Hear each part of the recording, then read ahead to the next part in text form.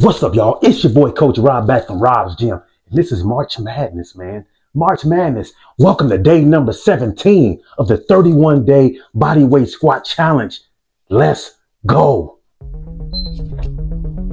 Come on, man. Let's go. Come on. Let's go, man. Come on. It's Sunday.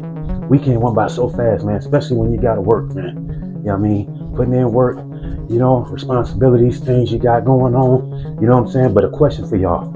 Did you get your workout in? Did you? Have y'all been following along with these challenges? Huh?